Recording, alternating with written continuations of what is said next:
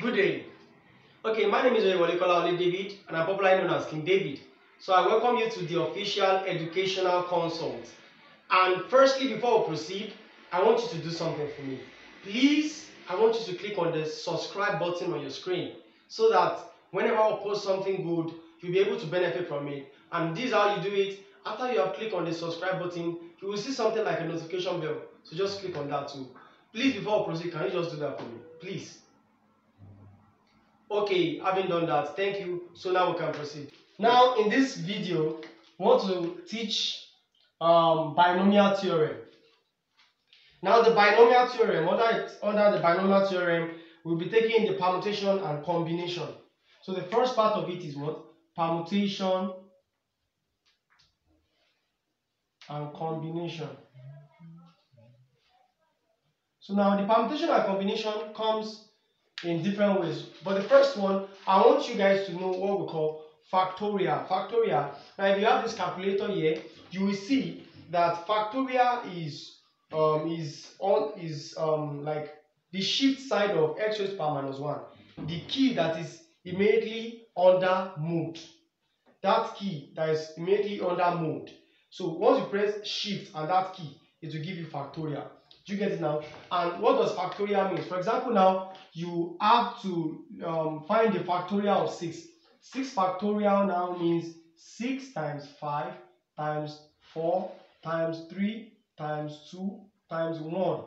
This is what factorial means. You multiply the rest of the numbers less than that number, the whole of it. You multiply all of them together, and that's what factorial means. So now we'll be using this often. That's why I have to explain to you what factorial means. So in case you're asked to find what 6 factorial is, you will just say 6 times 5 times 4 times 3 times 2 times 1. But instead of it stressing yourself, you can just press 6 and then that key, shift and that key. It will give you 6 factorial, then your answer is 720. Now if you calculate the whole of this, 6 times 5 times 4 times 3 times 2 times 1, it will give you 720. It's just the same way. So now let us continue. Now that is for factorial. Now let's go to permutation.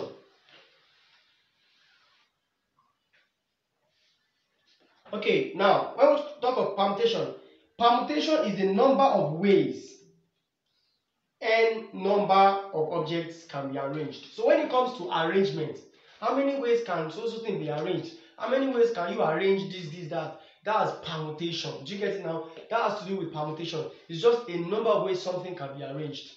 So permutation deals with arrangement. Do you get it now? Permutation deals basically with arrangement. And this is the formula for permutation. For example, you have n permutation r. It will give you what? N factorial over n minus r close bracket factorial. This is it. N permutation r now will give you n factorial over n minus r factorial. Do you get it now? Okay, now let me give you an example. For example, you have 6 permutation 3 or 6 permutation 4. Now, how do you solve something like this? 6 is the n, while 4 is the r. Then that means you will do 6 factorial over, okay, let me do 6 permutation 2. That's 6 factorial over 6 minus 2 close bracket factorial. And that means 6 factorial over, what's 6 minus 2? That's 4, right? That's 4 factorial. And that means it will give you 6. Instead of you trying to write 6 times 5 times 4, you should know that what you have under is 4 factorial. And that means 6 times 5 times 4 factorial. You can stop at this 4 factorial. Why? Because 4 factorial also means 3, 2, 1. Do you get it now? Just stop at 4 factorial, then over 4 factorial. So that 4 factorial can cancel 4 factorial. Do you get it now? And then your final answer will be 6 times 5, which is 30. Do you get it now? So this is how to do permutation of numbers. Permutation of numbers. And I told you that we can apply permutation in arrangement. In arrangement. So when you are looking for ways whereby you can arrange something, that is when you can introduce permutation. Do you get that? So I'll be taking an example under that. For example, now you are being asked that, okay, 5 people want to sit on a table of 2. Okay, how do you arrange them? How many ways can 2 people sit on chair? A set of 5 chairs. 5 chairs, and it's just 2 people. How will they arrange themselves? How will they arrange themselves? Okay, let's take an example here. In how many ways can 8 objects be arranged around 10 objects? How many ways can 8 objects be arranged around 10 objects? And that means it's very simple. 8 and 10 is what you need. And that means is what? 10 permutation 8. It's as simple as that. You don't need to stress yourself. 10 permutation 8 is going to be what? That's 10 factorial over what? 10 minus 8 factorial. And 10 factorial over this will be what? 2 factorial. So that means, you know, you can use your calculator directly. So 10 factorial over,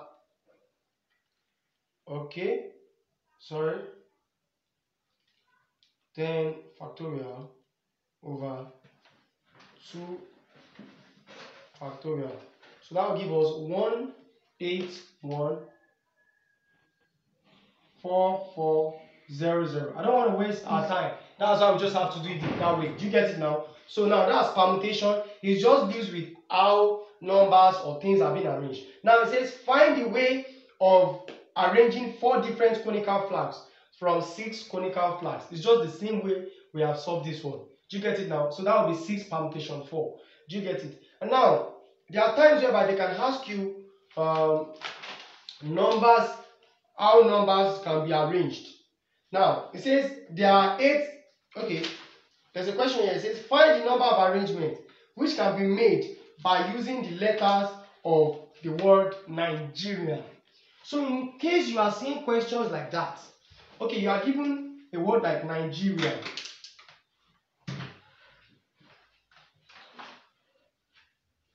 Nigerian, and you're asked to find how many ways can this word be arranged. The first thing you are going to do is what? Now count the number. That's 1, 2, 3, 4, 5, 6, 7, 8.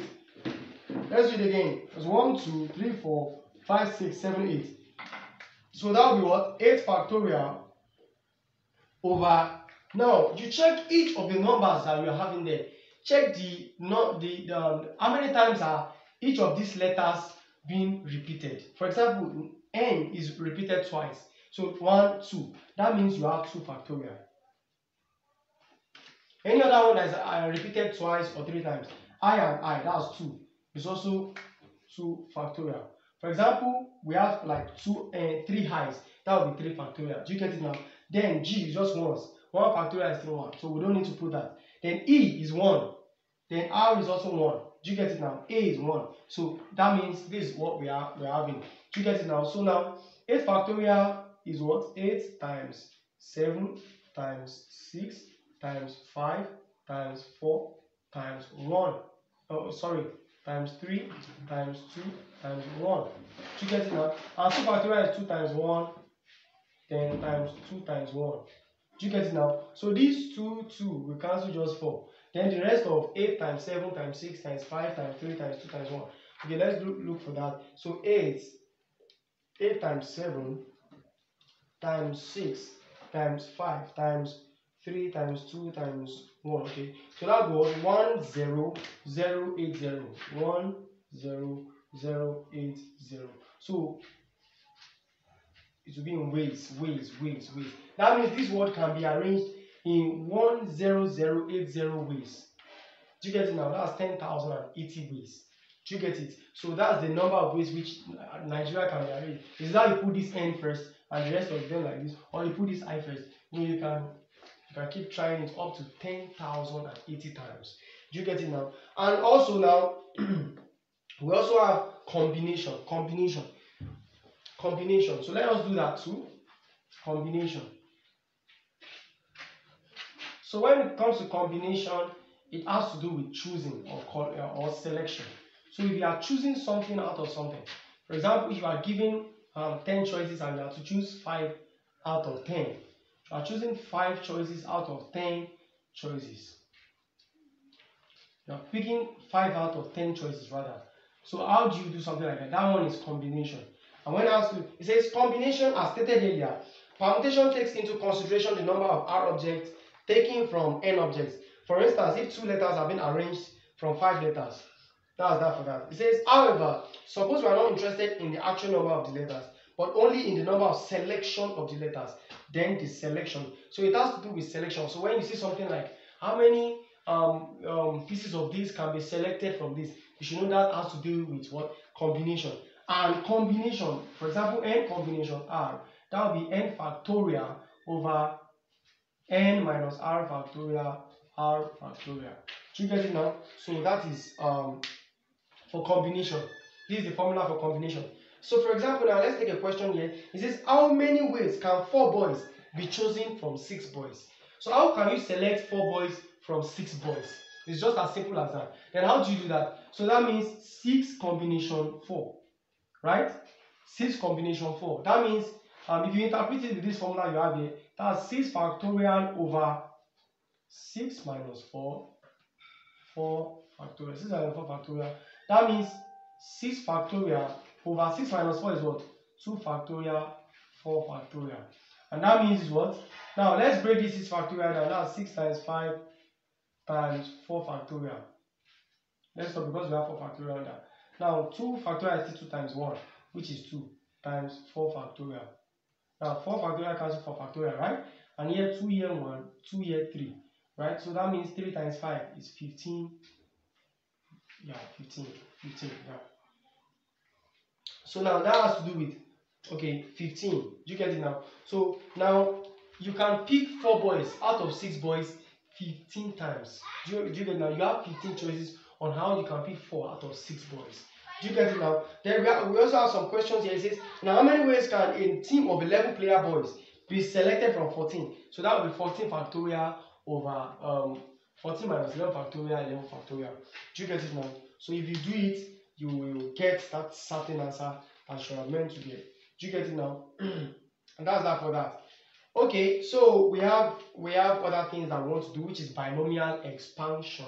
Binomial expansion. And that's one of the most important topics under this binomial theorem. So I'm going to give you a classwork. And having solved that, let me know in the comment section what your answer is. So if you can tell me, you know, I told you, I used to tell you that I'm so concerned about each of these classworks I do give you. So please let me know what your answer is in the comment section. Okay, so now how many ways can you arrange mathematics?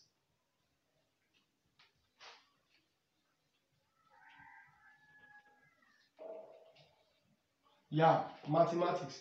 And what is the answer for 17,001, number 2? 17 permutation 15. So let me see your answer. Okay, now number 3, let me just give you one more. That's 100 combination 86. So solve this and drop it in the comment section, and I will be so glad to see your answers. Thank you. And then now let's move to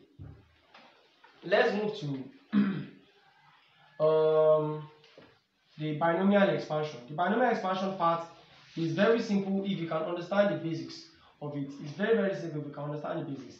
And now I want to teach you what they call Pascal's triangle, because Pascal's triangle is very, very needed. Now, I said binomial expansion, right?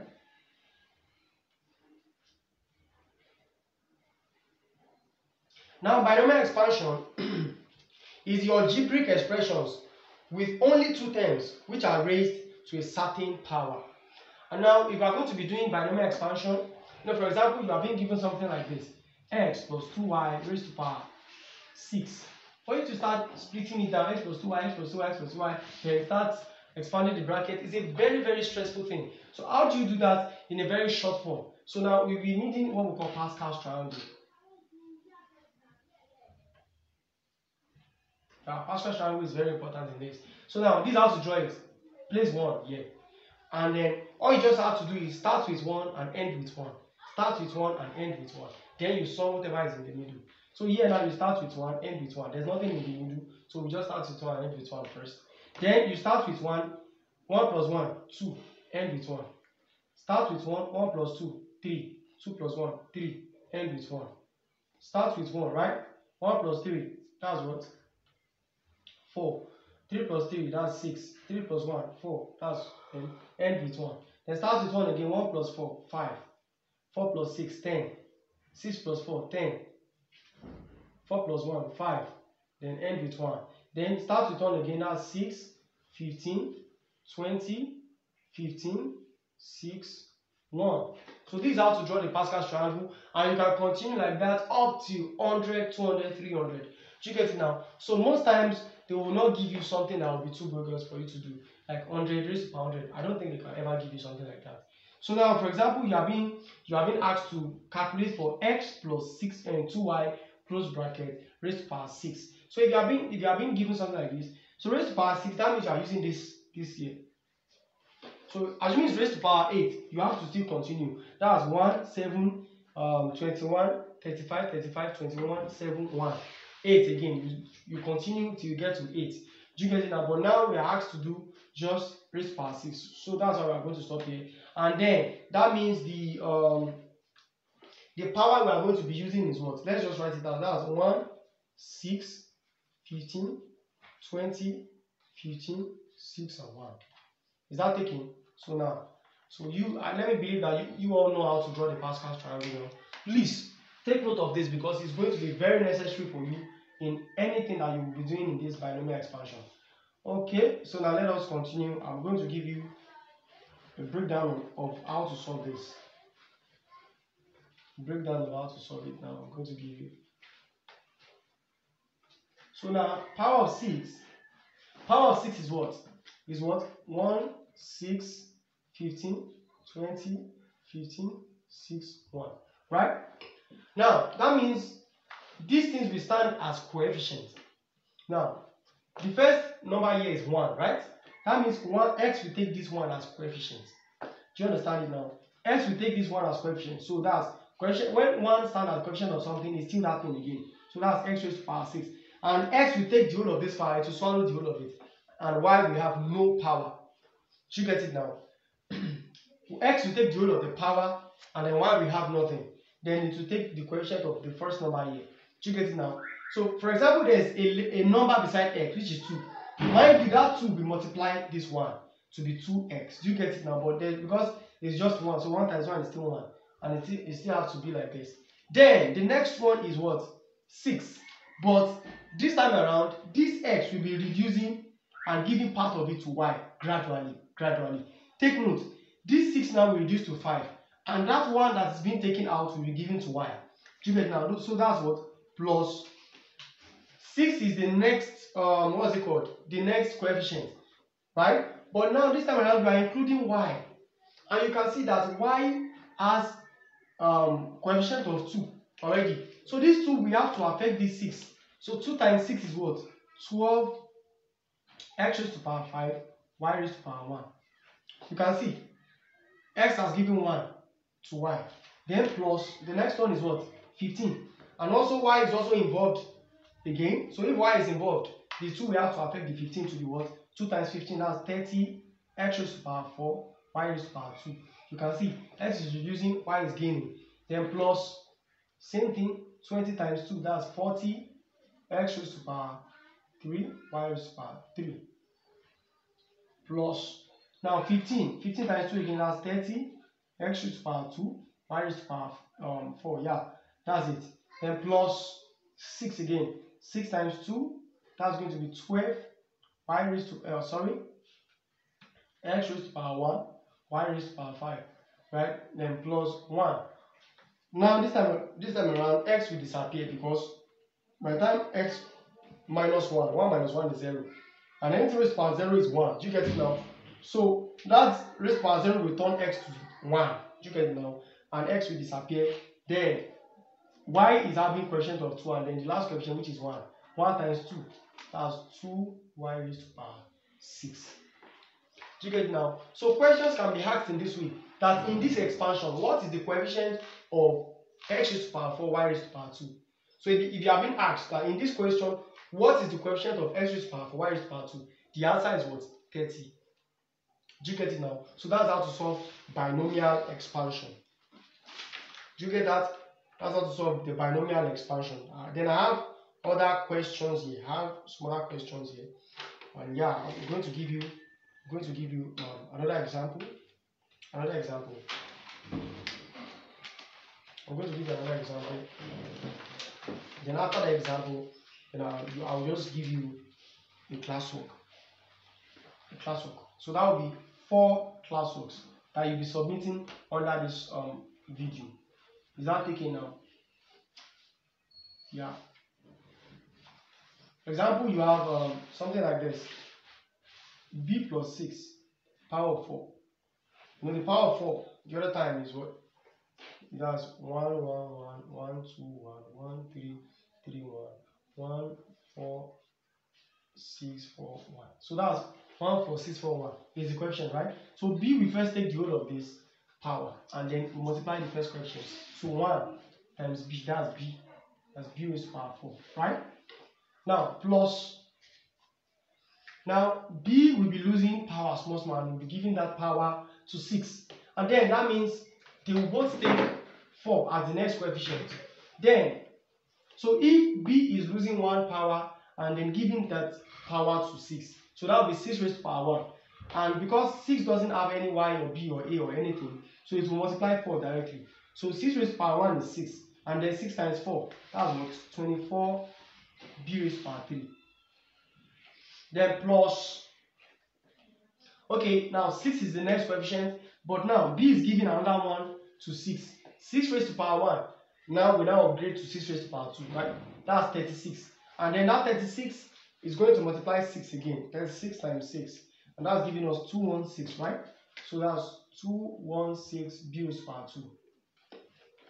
Now, b is also going to give another power to 6, which means 6 will be carrying 3 power, b will be carrying just 1 power. Do you get it now? And if 6 is carrying 3 power, that's giving into what? 6 raised to power 3. That's 216, right? And that 216 is still going to multiply the coefficient here, which is 4. So 216 times 4, that's 864 plus 864. Is that taken? Now, the last one is 864b, because these two will just reduce to 1. Now, plus the last one, now b will disappear totally, and then it's giving the whole of that power, which is raised to power 4, to 6. So 6 raised to power 4 is what? 1296. And then to multiply the last power, last coefficient, which is 1. So 1296 times 1 is still 1296. Do you get it now? So that is that for that. Do you get it now? So it's very simple for you to do that. Just know the Pascal triangle and know the next thing to do. So once you know the next thing, you don't have any problem.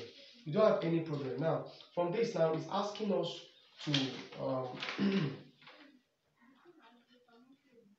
okay, we have so many questions here. And I would really love to solve. Okay, I would really love to solve this. Now, there's a part of this question that I would like to solve, because we've been solving the one that has positive. We have not deal with the one that has minus, negative, so that when you come across a question like that, it won't be a problem for you.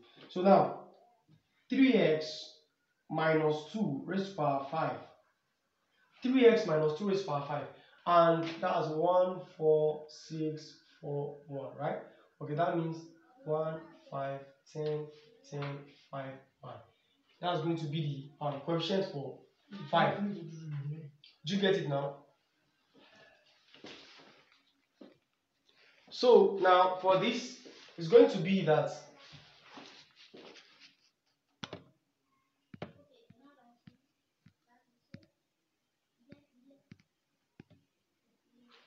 okay, sorry for that. Now, the power for 5, the coefficient for 5 is going to be 1 5 10 10 5 1. Is that taken? Now, for us to expand 3x minus 2, now the first thing you need to know is what? Now, 3x is going to carry the whole of this power. It's going to carry the whole of 5. So that's going to be what? It's going to be what? 3x. First carrying the whole of the power. Do you get it now? It's carrying the whole of the power. And then it's multiplying 1. So it's still 1. Do you get it now? It's still 3x raised to power 5. Do you get it now? Then, the next thing is what? It's now involving minus 2. And because it's involving minus 2, minus will be affecting each of it, because minus times plus is what? Is minus. Is that taken? So now that means 5 is the next coefficient. And then it's having minus. Now if 5 is the next coefficient, okay, we know that 2 is carrying power of 1.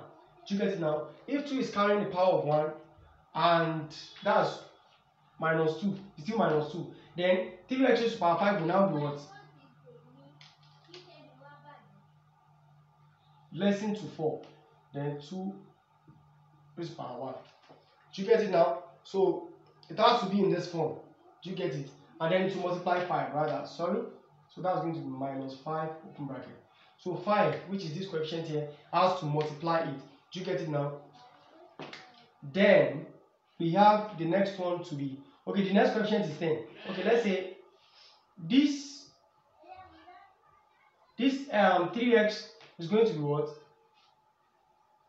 3 raised to the power 3. Do you get it now? And it's going to give minus 2, power of 2. Now, if minus 2 is having power of 2, there's something I need you to understand, that this minus 2 is this square is going to affect the sign, which is minus 2. Do you get it now? Because they are both in the bracket. Do you get it now? So now that's going to be yeah. Then the next one is what? Plus 10 open bracket. Now 3x is going to reduce to what? Squared, right? Then dot minus 2 raised to the power 3, right? That's it. Then plus 5 open bracket. Now 3x is going to reduce to 1 dot now minus 2 raised to the power what? 4. Then that's plus minus 2 raised to the power 5. Minus 2 is going to carry the whole of it, just like I told you. So now that's going to be what? Now 3x raised to the power 5 will be 3 raised to the power 5, because it's going to affect the 3 too. 3 raised to the power 5 is what? Is 243. So that means 243 x raised to the power 5. Now this is minus. Now 5 times 10 is what? And 5 times 2 is 10. And then 3 raised to the power 4 is what? 81. So 81 times 10, that's 810 x raised to the power 4. Is that taken? Then this is going to be plus. Why? Because this minus here raised to the power 2. Minus times minus, that's plus. That will make this plus. Then plus times plus is still plus. Do you get it now? Now, this 3 here is carrying power of 3. That's 27. And 2 is carrying power of 2. That's 4. So 27 times 4. That's 108. 108 times 10. That's 1080 x raised to the power 3. This thing is very make mistakes. You might make mistakes in this. Now let us continue. That's going to be what? Plus. Now this minus is carrying power of 3. So minus times minus plus. Then plus times minus is minus. So it's going to give us minus here, because that minus times plus is minus. So now 2 is carrying the power of 3, which is 8. 3 is carrying the power of 2, which is 9. So 9 times 8 is what? Is 72. And that 72 is multiplying 10 outside. That's minus 720 x raised to the power 2. Then this even number here is going to make our minus here plus. So plus times plus, that's plus. Now 3 is carrying the power of 1, that's 3. 2 is carrying the power of 4, that's going to be what? That's going to be 16. So 16 times 3, that's 48. 48 times 5, that's 240. 240 x raised to the power, yeah, x, just 240x. Then this is odd number here. It's going to make this minus minus. Do you get it now? The minus times plus is still minus. Then 2 raised to the power 5 is what? 32. Yeah, it's just 32 because x is gone. Do you get it now? So the answer is going to be 243 x raised to the power 5 minus 810 x raised to the power 4 plus 1080 x raised to the power 3 minus 720x squared plus 240x minus 32. So in case you have been asked that you should find, okay, now you should find the coefficient of, okay, just to cross check, yeah, we're correct. So in case you have been asked to find the coefficient of x raised to the power 4 here, you should know that your answer is what? Minus 810. Do you get it now? So it's as simple as that. Now let me give you my home classwork, which I would like that you please solve them and drop the answer you are able to get out of solving it. Please drop it in the comment section. So that's making 4 classwork. That's making 4 classwork, and I'll be so glad to see the answers to each of them. So now solve for this 3a minus 2b raised to power 8. Yeah, this is the fourth class work. So thank you so much. I'll see you in the next class.